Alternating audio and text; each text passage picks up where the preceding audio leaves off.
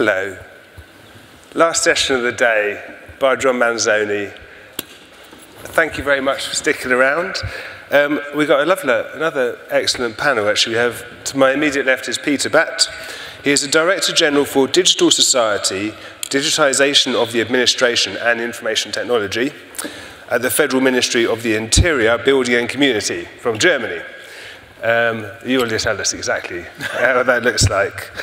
Next is Radhika Chadwick.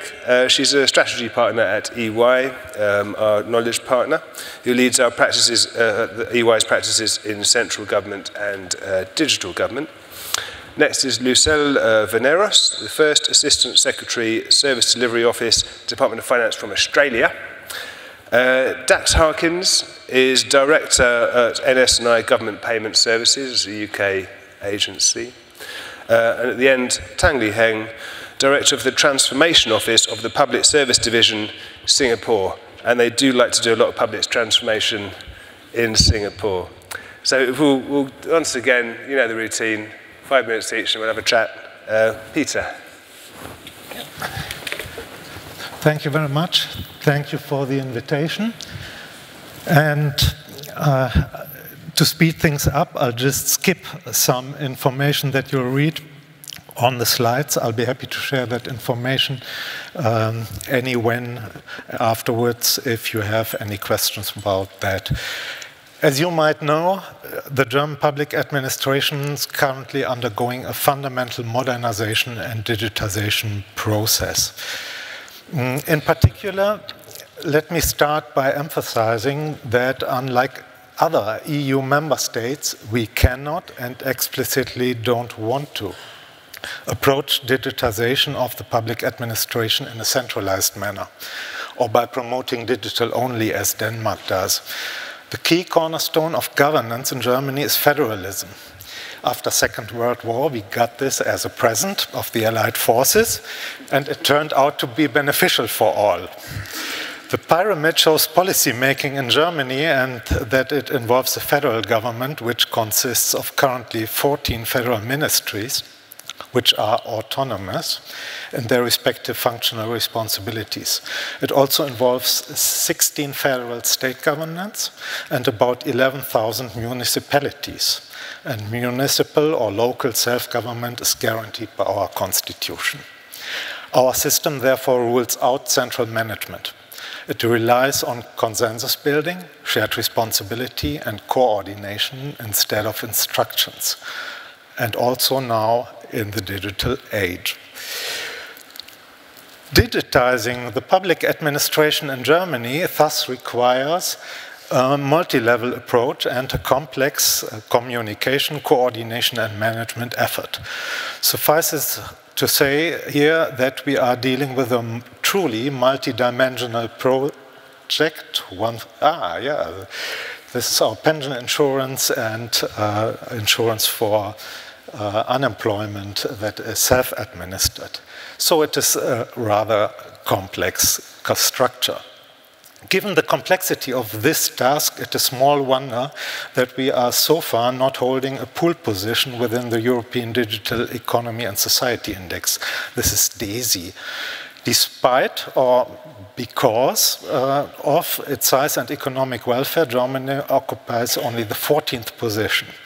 It is very good to have good examples like Estonia and Denmark, for example, that are inspiring and have good ideas, but it is, if you'll pardon the expression, utter nonsense to benchmark Germany against Estonia or Denmark.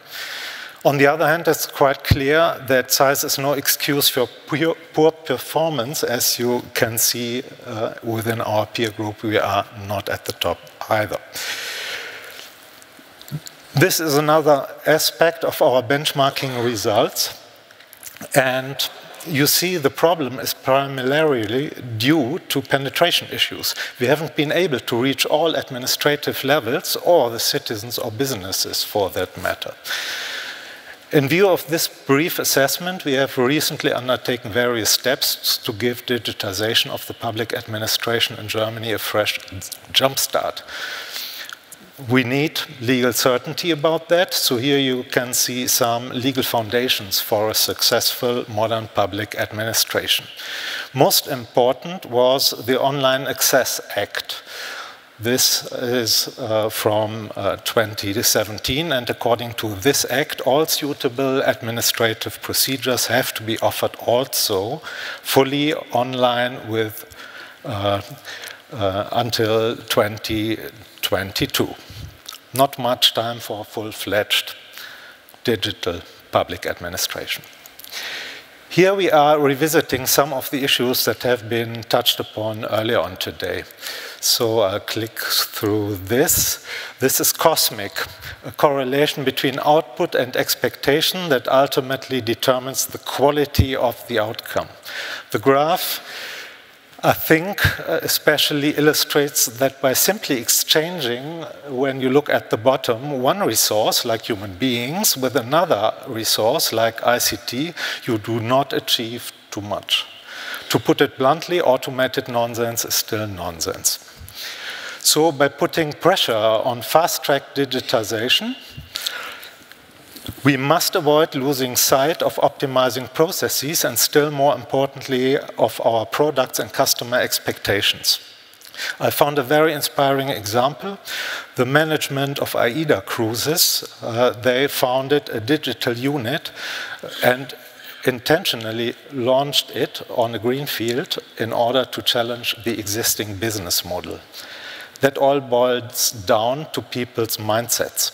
You have to keep in mind that you are not only dealing with legacy systems, but also with legacy people, in the sense of the mindset they have. This, of course, leads to the requirement that user centricity and user friendliness must constitute the top priority of our digitization efforts and initiatives. So what we do is offering individual digital solutions for different services. And that is all about connection. We have a joint portal network and no central network, which is logical when you think about our approach. And of course, we have a digitization program that is the content for the infrastructure, that is the portal, the joint portal of all administrative levels. Strictly speaking, it's a portal compound, and the digitization program provides its contents. So, what we do is, having in this program all administrative levels partake in the effort that we take. So we have joint working groups on all the levels that you have seen. And what we also do, of course, is complying with the single digital gateway. The European Union has the same approach that we have, and it is strictly decentral. And it takes into account that we have the subsidiarity rule, which means that every nation has the right to administer the affairs of its own. So I'll skip over the SDG and come to a conclusion. And that conclusion says we are not part of the digital dark ages. Clay Risen of the Washington Post suggested that. We are rather well aware that modern digital developments are about to fundamentally change our societies, industries, and public administrations. And we, as a key location for high technology in Germany, we are particularly dependent on this development. We are well aware that this will challenge traditional federal boundaries and decades-old complex administrative procedures. But no risk, no fun. I think we are on a good and ambitious track. What it takes now is a thorough and patient process of careful implementation, and a competent change management is key. On that last note, who is familiar with the Pixar animation movie called Ratatouille? Please, hands up. Oh, enough people. I love that. Those who do not, please ask your neighbor about the whole story.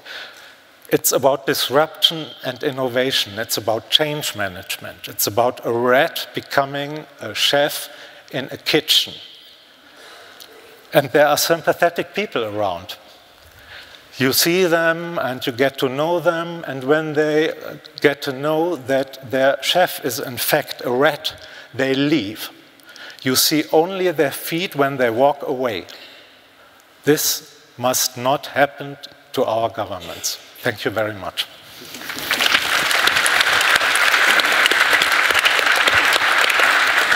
Thank you, Peter.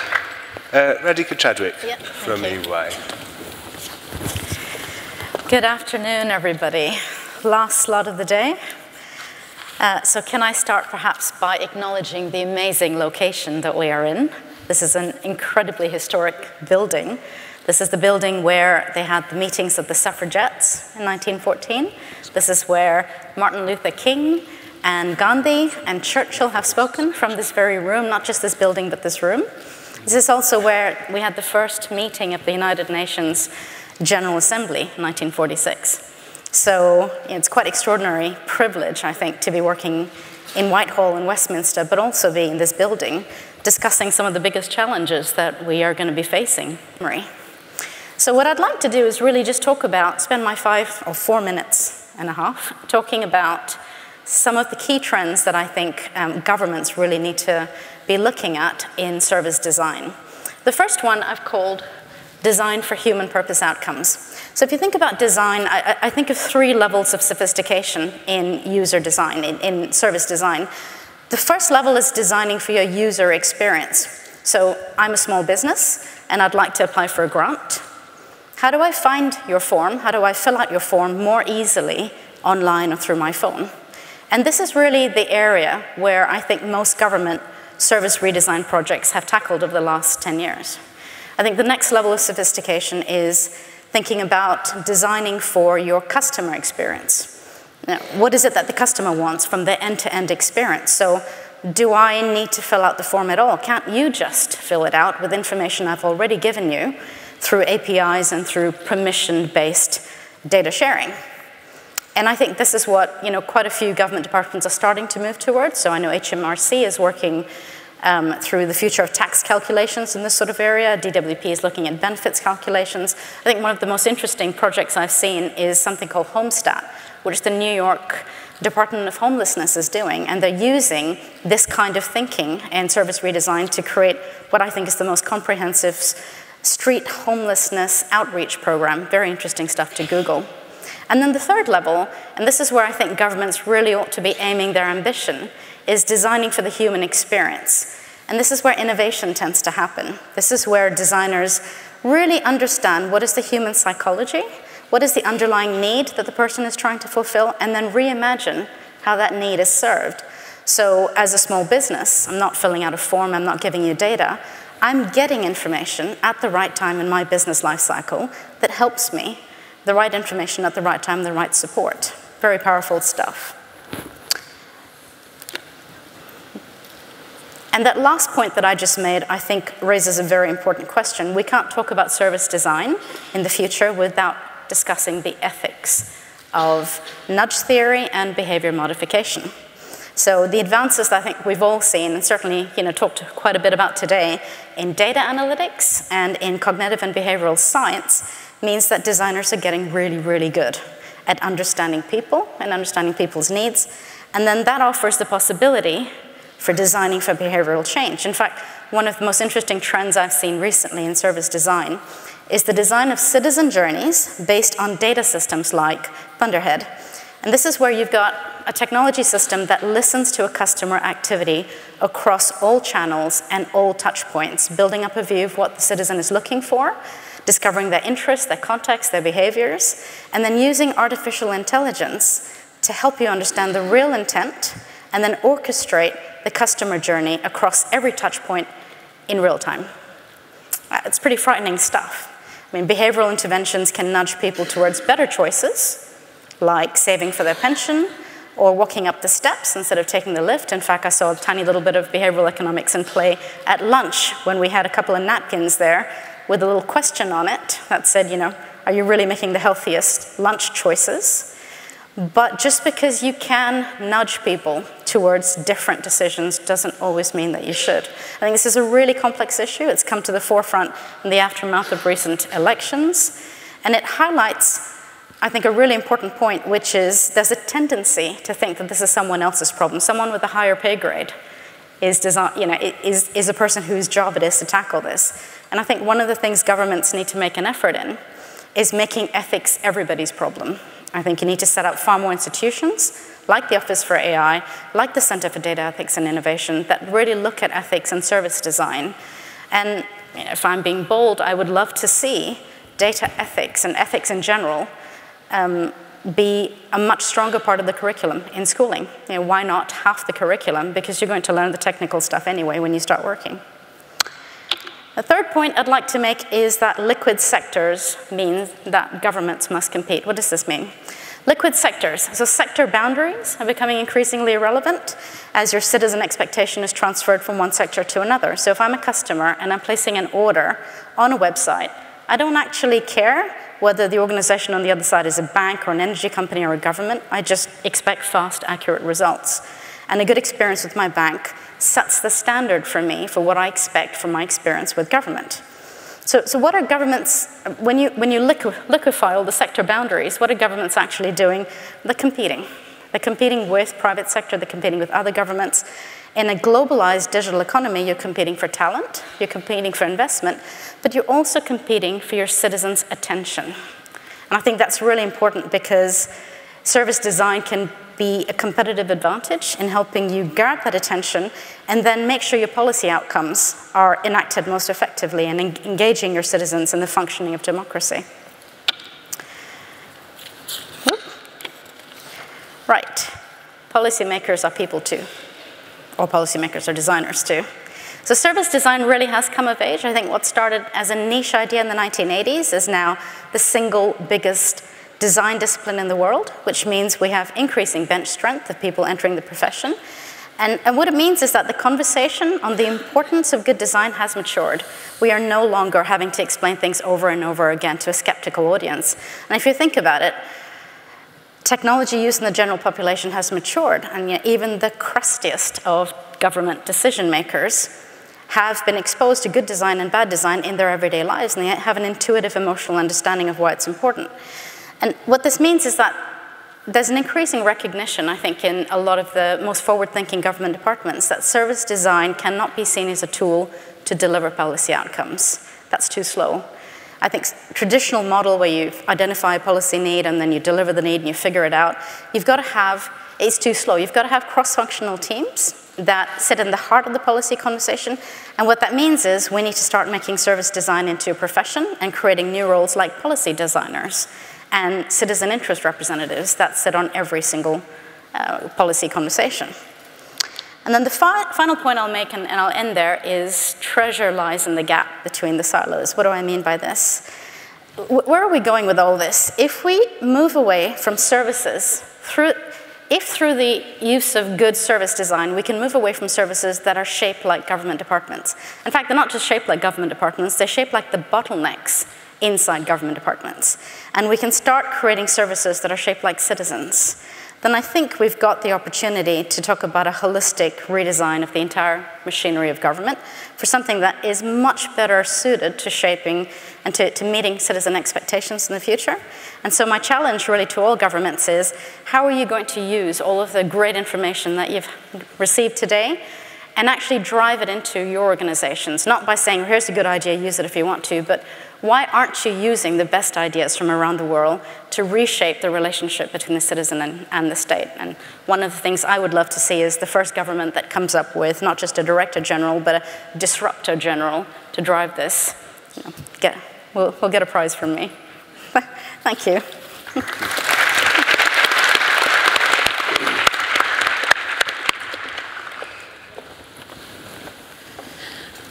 Thank you very much for inviting me here today. It's been a pleasure to come all the way from Australia to share this afternoon with you. I'm going to be talking about the Australian experience and a particular perspective on reimagining the public service in the face of global technology and public policy evolution that are transforming not only our economy, but also our society. I'm actually going to attempt to do this using the one slide you see on the screen now. So we're not going to flash through. There's a lot of words on there. I'm going to keep you focused. The slide, just to run through some of the design of the slide, the slide's actually broken down into 3 columns, talking about the supply side of disruption, the demand side of change to international behaviours, and the governance response, and that is required to actually reconcile these in the design and delivery of services. The slide is also broken down to assist you and help me to explain first the wider national conversation that is occurring in Australia right now, but all in the lower section I'm actually going to discuss the specific circumstances of my organisation that I lead within Australia, the Service Delivery Office, which is located in the Department of Finance. I'm also going to touch on the governance mechanisms that has actually made a successful delivery mechanism within government, which is marrying and reconciling these 2 sides of supply and demand. So let's start. We're going to start in the top row, and we're going to specifically look at the left-hand column labelled supply. Today you've heard from many presenters and they've confirmed that self-service, automation, conversational platforms are improving service quality and timeliness, but are challenging also the traditional workplace roles, skill sets, organisational structures by removing mundane tasks and augmenting creative roles. The workforce is changing at a similar rate, with important implications for incentive mechanisms. As process gives way to problem solving, employees are increasingly seeking out purpose over more traditional incentives. If we move to the right column, labelled demand, international social, demographic, economic, technological trends are driving expectations. And again, we've touched on many of these today. Citizens and governments expect simple and fast service at low costs through any channel, at any time, and with real transparency. The question is, how do we approach this? The scale of change and increasing complexity can appear overwhelming. The lower section of the slide focuses on those supply and demand pressures applying concretely to my organisation, and how an appropriate governance framework has helped us to actually reconcile these. Australia has 3 levels of government. For a country that's only 20-something million, that was a bit short, 20-something million, we have a federal, state and local governments. We're obviously a large-sized country in terms of land mass, but at the federal level, there is over 180 individual agencies, government agencies working. Around 20% of the current operating expenditure of the Australian government, or about $2 billion a year, actually relates to the provision of internal corporate services within these agencies. This doesn't include our defence arm, and it doesn't include our ICT expenditure. My organisation is one of the 6 shared service hubs operating in the Australian government. We are rapidly modernising our service offering to deliver faster and better outcomes for our clients, and we're using initiatives that we've talked about here today, using evidence-based performance management and a heavy investment on automation and cloud and digital technologies. Through this effort, in 1 year, an in-year return on investment, the SDO was actually able to realise a 10% reduction in its operating costs. This included actually a single reduction of 50% in one service offering. And these funding has actually been returned to the client agencies we serve to actually service the citizens in which they serve. These are our policy agencies. So what has driven this successful innovation, change and efficiency? The Shared Service Program was established to enhance, standardise and achieve efficiency in the delivery of corporate services. The program creates a public sector market with 6 hubs competing. We've divided our labour into different organisations. We're allowing agencies to focus on their core business in doing so. We're using price to enable agencies to directly compare offerings with internal costs and external providers. and we're leveraging fixed assets across a wider consumer base. So in conclusion, because my time is up, the application of market mechanisms can enable agility, innovation and efficiency in the public service context. I'm not suggesting that these mechanisms will work in all circumstances, and we've heard earlier about the importance of design. There will always be a different risk profile in the public service: privacy, security, profit motives, etc. We've talked about many of those today. These risks, however, can be priced, but this may not be cost effective. We need to consider how market mechanisms can be used in our public sector to help drive innovation. At that point, thank you. Thank you.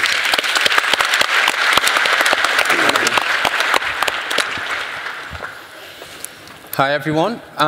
So today I want to talk about how necessity has driven National and Savings and Investment, an executive agency of the Treasury, to create a virtuous circle of innovation across government. Now, in order to do that, I'm going to have to give you a bit of background on National Savings and Investment, and because I'm sure many of you don't know who we are or what we do. And from here on in, I'm going to refer to us as NS&I, because otherwise I'll take twice as long as I need to, and nobody needs that this time of day. So NS&I was created by government in 1861 to provide a very admirable objective of giving the working man a place to save. And we carried on with this social remit for over 100 years. In the late 90s, we dropped the social remit and we got an objective of delivering cost-effective financing. And what that means is we have to raise borrowing for government from the retail market and do it at a lower cost, including interest costs, than they could do through the wholesale market and gilts. And during that time, we've delivered savings of hundreds of millions of pounds to government in reduced interest rate costs. Now we have 25 million customers. We've got 40 million accounts who have invested £157 billion with us. That makes us the 4th largest savings organisation in the UK. Puts us up there with all of the big names, so your Lloyds, your Nationwide, your Santanders. And we have to compete with them to win customer investment to deliver that retail borrowing. In recent times, we've faced a real challenge. We've seen the pace of change and development of financial services in the UK really accelerate up. And at the same time, there's been real pressure on budgeting governments as we've had the austerity policy. And that created a real challenge for NS&I. And it drove us to come up with an innovative solution of how we were going to meet this challenge. We realized that this banking capability, this account capability and payment capability that we developed and honed in a competitive market could be reused across governments to deliver other services. And if we did that, we could get a contribution to our costs that means we could continue to invest in this capability. So, as a consequence of that, NS&I Government Payment Services was created. And we deliver services for all the big departments, HMRC, HMT, Home Office, Department for Education, Ministry of Justice.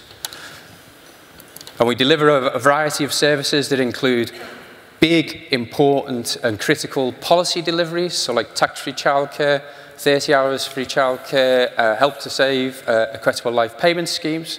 We've worked with HMRC and Department for Education in partnership to deliver tax-free childcare and 30 hours, which were 2 individual policies as one service for parents and for childcare providers.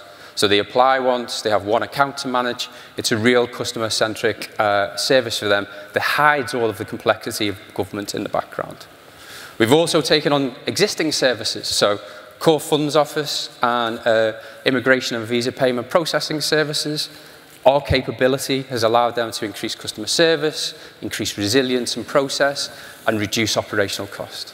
So for instance, Core Funds Office, we were able to reduce their operating costs by 40%. And all of this has meant we've been able to deliver our objective. We got that contribution that allowed us to continue to invest in NS&I's capability so we could continue to compete with banks and building societies. A really good example of this is that NS&I has embraced open banking. So we are letting our customers share their account data in the open banking ecosystem so they can benefit from all of those innovative and exciting ways the fintechs and many others are starting to use that to give them services. Now, all the big banks and building societies, they were forced to participate in open banking. Legislation was driven, so they were mandated to do so. NS&I voluntarily chose to participate. And that's because we saw the opportunity of being part of this innovative ecosystem. And of course, we're looking to share that with the rest of government. So we're working with them so they can look to take advantage of this open banking capability. They can look to take advantage of our authorized and trusted and approved entry point into this ecosystem. And it's very early days for open banking for us, but it seems really exciting for government. You know, if you think of a department who has a service for a citizen and they can allow them to see that data in their banking app, so they can see it and interact with it much more frequently in an app that they're familiar with and comfortable. So really exciting for us. So in summary, I think is, in order to be able to continue to compete with banks and building societies in a really fast-changing financial services environment, we've had to leverage all of the capability we've developed, work with other government departments to help them to deliver those services, and that's meant we can continue to invest in exciting things like open banking, which again drives NS&I forward and enables us to help other government departments to also benefit from it. Okay, thank you.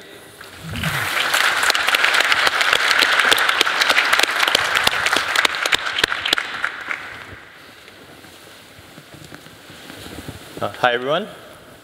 My name is Lee Heng from Singapore. I'm in this unit called the Public Service Division in the Prime Minister's Office. And in particular, we are called the Transformation Office. And in the next 5 minutes, I'll attempt to explain to you the big picture of transformation down to one specific initiative on how we have innovated in service delivery. So in my job in the Transformation Office, I'm often asked, why transform? And another way to ask this question is, why does tomorrow needs working on? So in this slide, I listed 3 points. First one is about technological disruptions. Today we have heard enough of that, how technology is much faster, developing much faster than before. Second point, about aging society. Singapore is an aging society very quickly. By 2030, we're going to have people aged above 65 is going to be 1 in 4 of our population. And lastly, growth of Asia. Singapore sits in Southeast Asia.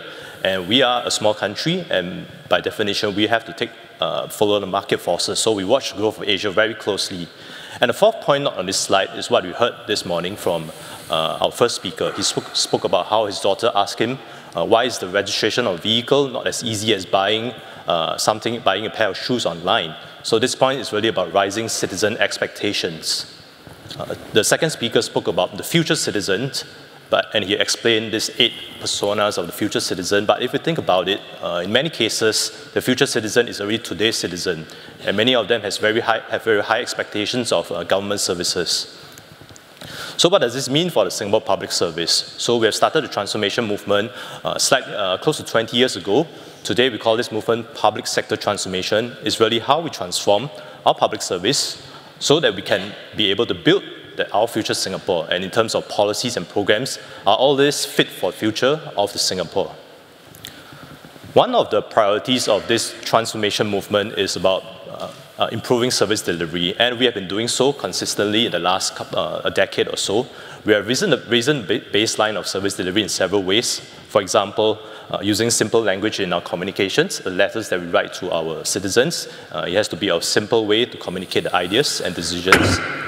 Second is about streamlining operation processes, about cutting down red tape.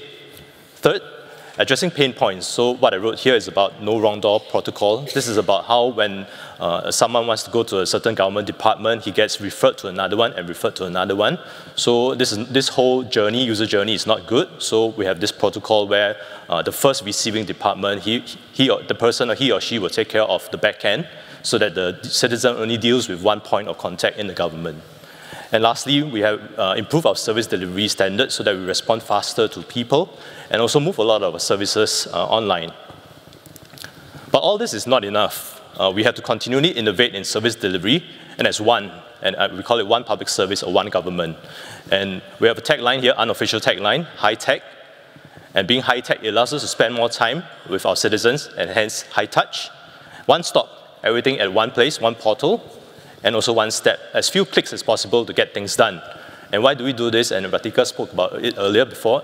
she used this phrase how the government is competing with the private sector for attention. So we know that our citizens today, they demand fast and efficient services. So we are coming together to deliver seamless services, sometimes anticipatory, pushing things to people before, because we have data back end, so we know what they need at different points in time. And somewhat personalized services to both our citizens and our businesses. So one specific example is what we call Moments of Life initiative. It's about bringing together key services of the government during key moments of the citizen's life. So how we did this is first we adopted a user-centric approach, design thinking. We spoke to citizens, we interviewed them over a year to find out what exactly they need. And we did this for young families because we identified this moment, giving birth as one key moment of young families' life. And then at the back end, we transformed our government services, organized ourselves differently to deliver services. And a product was to make the government interaction, people's interactions with the government more convenient and seamless.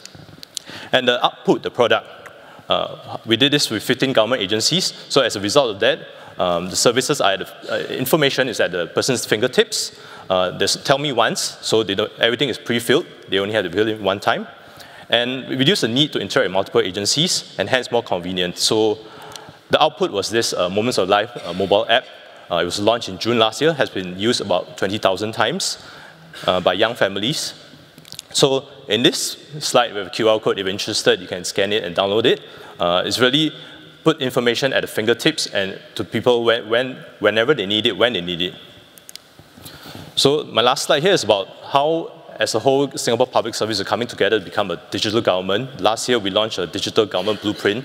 It's a short report with about 20 plus KPIs about how we intend to do this in a very systematic manner. So for example, all our services will have 100% e-payment options, and also everything will be pre-filled with government data. So we have a tagline here, I'm not sure you can see it.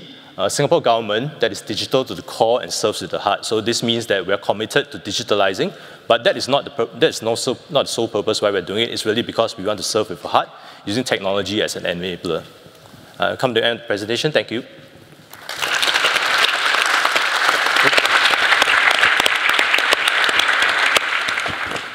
Okay, we have about 20 minutes. I just want to ask one question. So we've heard all day about, really quite radical approaches to changing how citizens receive services. But I think if we had seen the kind of disruptive change that we've seen in the private sector, then we wouldn't be talking, about, for example, improving procurement of the way that local authorities commission social care providers, who then provide kind of batch services across a patch. We'd be talking about commissioning a service whereby individual people receiving social care could, like Uber, choose the particular care worker, and you'd have a rating system. This is many of the digital transformations essentially in the private sector have been like, let's connect buyers and sellers with a rating system. So that would be taking it on another level. Do you think, should we be that ambitious at this point, or are we on a journey? Will we actually get, do you think, somewhere towards that kind of radical transformation about how we think about these things? I'll throw it to Lucille if she's got her thoughts. I've got a thought. Certainly we're starting to think about how not only do you deliver services for the mass, but how do you respond to the individual need? Are we mature enough yet to deal with that in government? Certainly in Australia, from an Australian perspective, not yet. But it's part of our journey, and we recognise that the private sector's already made some of that leap. The way we're thinking about how we do that is, firstly, is investing in the things we've been talking about today, but recognising at all times that we have to design services that actually meet people's expectations and needs, and they're going to continue to change as we take account of all these technologies. So yes, it's on the pathway, not there yet. Yeah, I'm wondering really, just how much people should push so far, and is that the kind of future we might imagine? What do you think, Radhika? So the question is, how ambitious should governments be? And I think governments have a moral obligation to provide the best possible service to their citizens. And the best possible, the bar has moved significantly. I'll leave it at that. Okay. How about Dax? Yeah, I think it's a good point, but I would say even in the private sector, it's only happened in certain specific areas. And some of the examples you talk about, healthcare, social care, big, thorny, systemic issues to try to deal with there. So I think it absolutely should be the aspiration of government. I think it's driving to do it. I think it's looking for areas it can do it individually, and then we'll move to some of those bigger pieces. But they are longer term objectives because there's fundamental issues to try to resolve just within the system before you talk about how you present and interact with it. Yeah, I mean, I choose it because it's an easy one. It's a good example, yeah. Because it's a service that people want to receive. Many public services people don't necessarily want to receive them, and then you have a whole set of issues. Peter. You asked, are we ambitious enough? I think, no, we are not. Perhaps the pace at which we are seeing innovation in the private sector is now having as effects on the governments.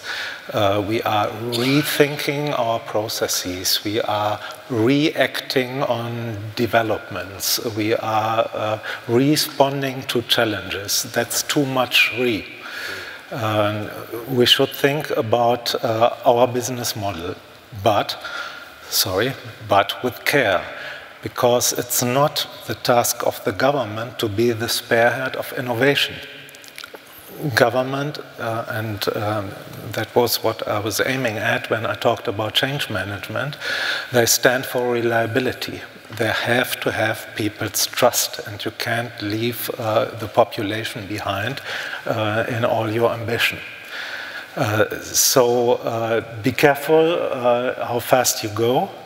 But try to think not out of the box, and this is the task of politicians and the task of leadership, to think of how we want to live together in the future and not how to make something a bit faster, a bit more stress on time to market. And you see where what Samsung got, exploding smartphones, and we have fake news because people react on something they see on social media immediately and not checking if this might be true. So it's about quality against speed and reliability and trust against haste. So be careful, but be ambitious by anyone. Fair enough. Leanne? I think for any organization to succeed, whether private or public sector, we have to think networks. So it means understanding what the user does, what the user needs, and then pushing to them, blurring the boundaries between the private and public sectors. So a concrete example will be WeChat in China. If you use the WeChat in China, you see that the app allows you to perform both government services and private sector services. For example, you can reserve a hotel, you can pay government bills, you can pay your utility bills. So how they do that? So because they think networks, they don't think about this is my organization. I design my services around my organization. You design it around the citizens. For Singapore's case, in the past couple of years, we have been emphasizing working as a whole of government, one public service. But recently, we think that's insufficient. We need to work whole of nation. And this means the public sector reaching out to the private sector, co-creating with them, engaging them, and in some cases, delivering the services together with them. Thank you. Questions? Questions, some hands somewhere. I see some movement down here. Thank you. Dmitry Gorov, Tax and Customs Policy, Ministry of Finance. I'd like to link the thoughts of Radhika and Peter. Radhika, when we spoke, and Peter, what you just said now, and I'm wondering if I'm going to be provocative in this. Radhika, I really liked your point about countries and governments will be competing. And in fact, we do see that now. We've seen that for quite some time for corporations Otherwise, we wouldn't have the tax havens. We see that for citizens now. And we know that 4 years ago, 2015, we had 1% of working population in the world as digital nomads who actually move around, and it's very difficult for any country to claim they're resident in their country and thus have to pay taxes. That number, of course, is now much bigger. And Peter, you're now saying, the government don't have to be, driving the innovation, don't have to be, up front there. I mean, if that's truly the case, and governments and countries will compete, then those who don't drive innovation in their countries will lose out. Those countries will lose out. Those governments will lose out. Don't you think that? I think that walking away from the government will disrupt any nation's coherence and the common basis for the society. So this is key to start. I can't leave people behind, and we have digital gaps to deal with. Digital gaps that are massive. Men and women, old and young, rural areas and cities. So it goes on and on. So being the spearhead of innovation and doing something agile, innovative, I think we are getting a bit too hysteric about these things. Scrum, everybody does Scrum nowadays. It's decades old. It's a viable method, a very good method, and it's very good to have this. But you have the choice of many methods, and I don't want an agile surgeon making a better operation on my heart. And I'm not sure if you want to. It's about trust. I wouldn't do this. So what I'm saying is not that you haven't, I think I take up what you said, you have a moral obligation to deliver the best service for your citizens. But you can't go beyond that and say it's not my responsibility how many citizens are sitting in a rural area and cannot use digital means. So if I remove the office or the local store there, then it's not my thing.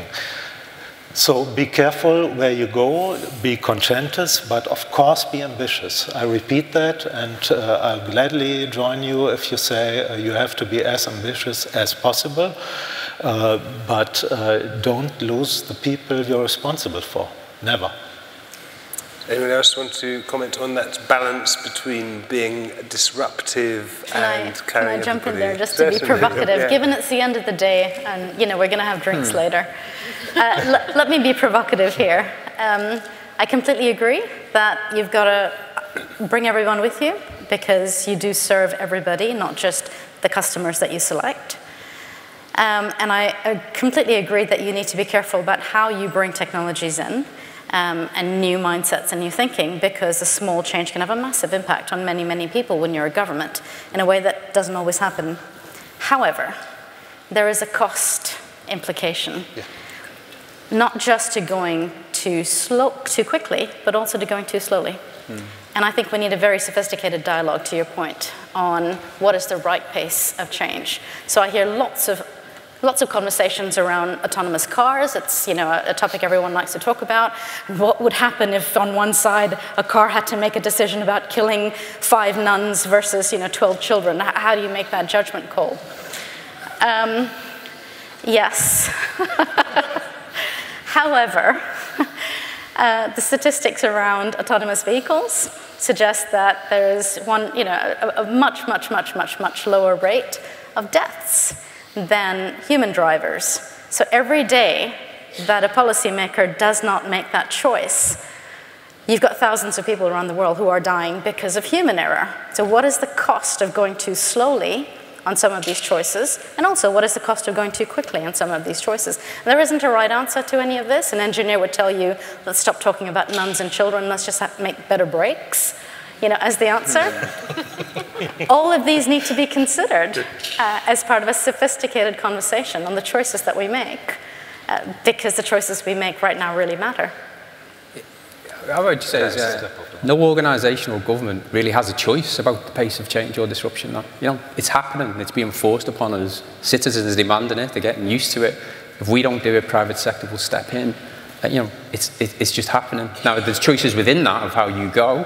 And I was really interested in your points about ethics. I think that's a whole huge area when you get to algorithms and different things that I agree government has to lead the way and really think through the outcomes and drivers of that, and can't afford to have black boxes and take a back seat and just trust it.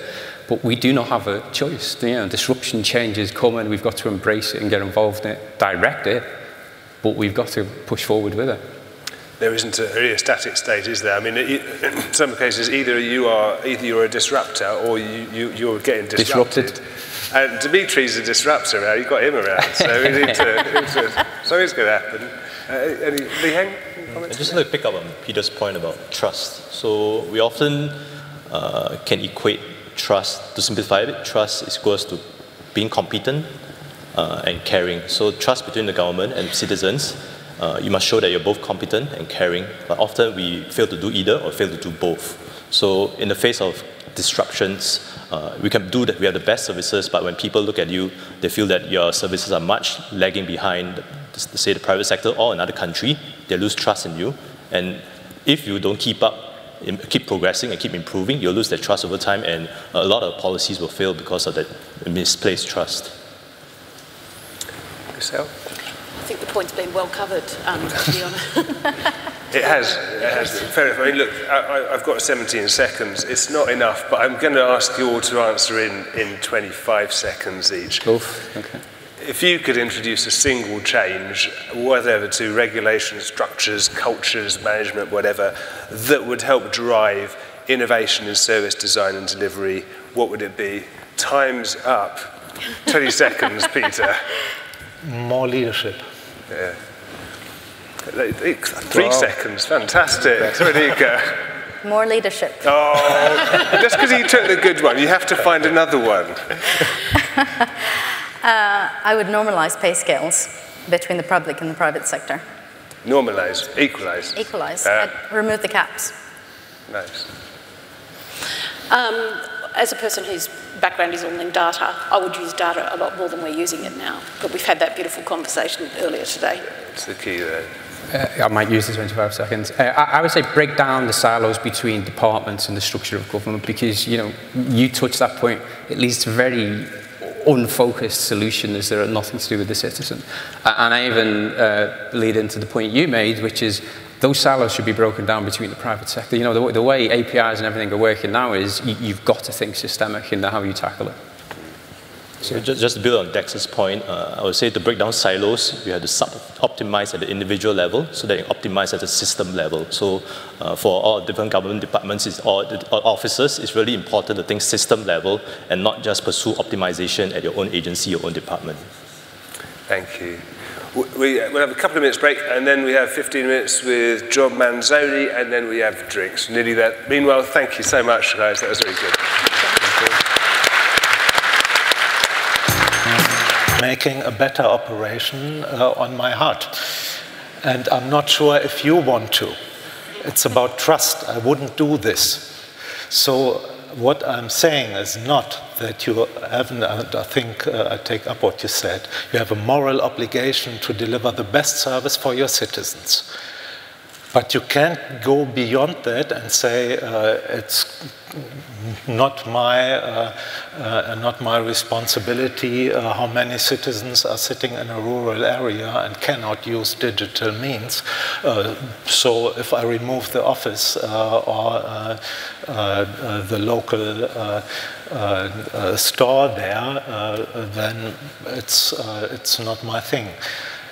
So be careful where you go, be conscientious, but of course be ambitious. I repeat that, and I'll gladly join you if you say you have to be as ambitious as possible, but don't lose the people you're responsible for. Never.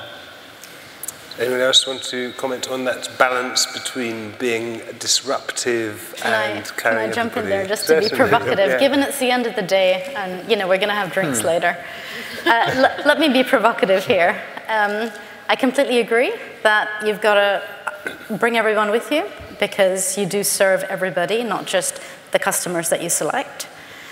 And I completely agree that you need to be careful about how you bring technologies in.